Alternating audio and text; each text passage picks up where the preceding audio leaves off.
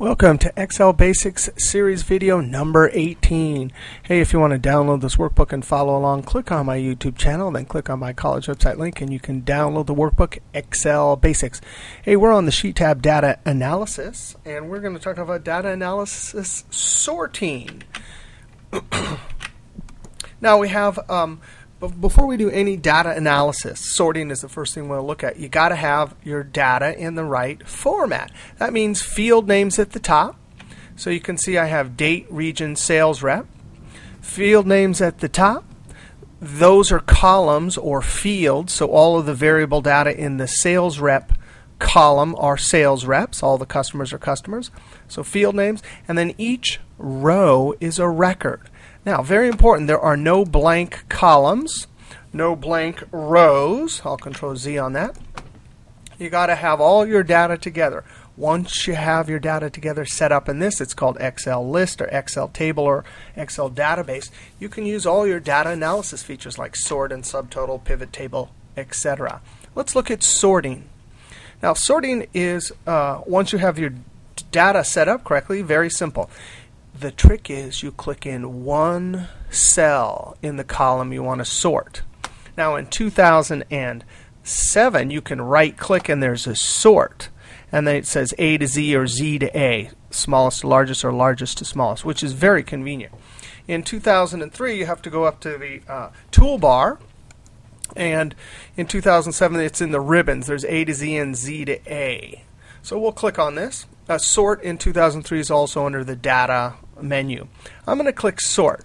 Now what was so important about that is one cell was selected. I'm going to Control Z and watch this again. When I go here, watch the whole table. For a second it will be highlighted because all of the cells are touching each other. Excel knows to go and highlight the whole table and sort all of the records. In fact, I'm going to click Escape and prove it to you. We'll go like that and we'll add some color. Right, ready? Here we go. Data, sort A to Z. Just like that, it highlighted. And if you scroll down here, somewhere way down at the bottom, there it is. There it is. So it actually retained that record. So that's sorting. Now, when you want to sort by more than one column, let's say you want cost of goods sold, but within product, customer right here. I've sorted this one first, so now let's try this. Wherever your A to Z button is, you click that. Now we have Amazon, and within Amazon the cost of goods sold are sorted. And then when you go to the next customer after Amazon, it's Costco. So then it starts again. Let's do it again. Let's do sales rep. Data and then sort. So now it's sorted here, primary. This is the major key or primary key that's sorted. Then by here, then by here. So you can see chin, chin, chin. Sales rep Amazon, and then when it gets to Costco, it changes the sort there again. All right, so that's sort. You can sort on as many as you want. It's just whichever is the primary major key, you got to click on that one last. So you, in essence, start here, then there, then there. There's also the sort dialog box, data, and then the sort and filter sort dialog box.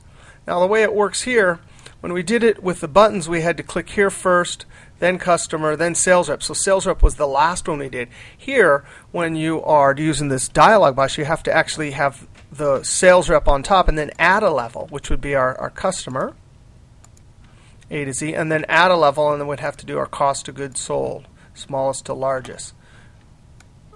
And then click OK. And that would give us the same exact thing, but that's how you'd have to do it. Now, I want to show you left to right sorting. So I'm going to scroll over here and just make a little data set. Rad 1. I'm going to go like that. And then I'm going to put the number 1, tab 2, tab 6, tab 5.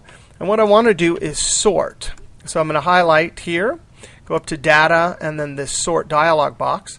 The sort dialog box in 2003 also has this options button, and then it gives you the option to sort left to right. When you click OK, it'll ask you, where do you want to sort? Sort 1 or 2, and I want to sort by row 1, smallest to largest. Actually, let's do largest